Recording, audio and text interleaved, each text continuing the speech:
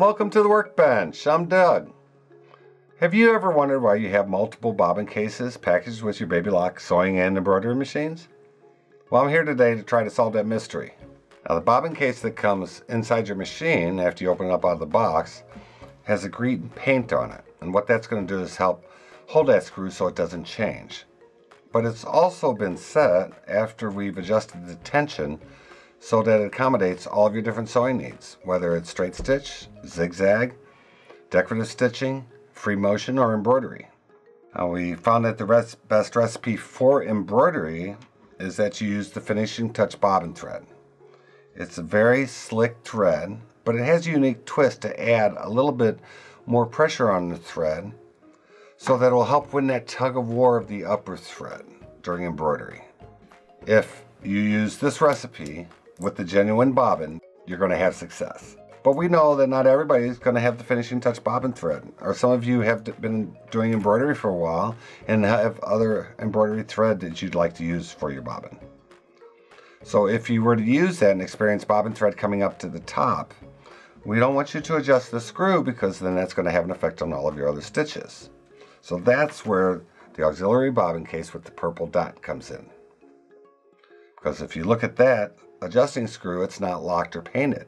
So if you were to take a bobbin, genuine bobbin, and wind it with that thread, then what I would suggest that you do is position it into the machine, stitch out a medium block letter H or an I, stitch about halfway through, and then stop, remove the hoop, look at the bottom side. And what we'd really like to see is 50% of the bobbin thread in the center and 25% of the color thread on each side.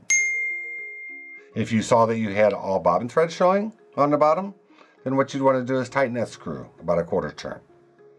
If you saw that it was all of your upper thread coming all the way together and no bobbin, that'd be an indication the screw was too tight.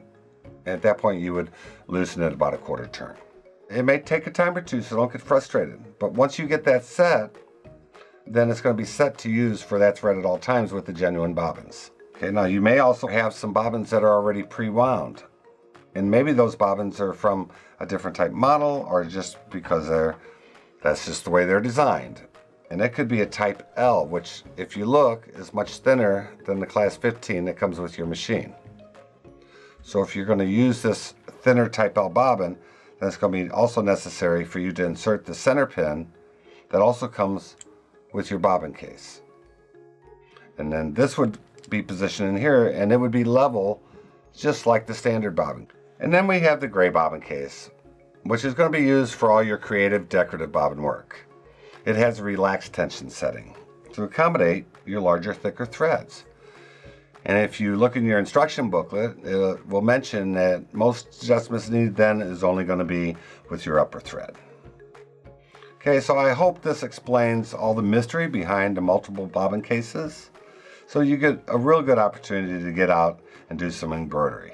So now that you know, go out and sew!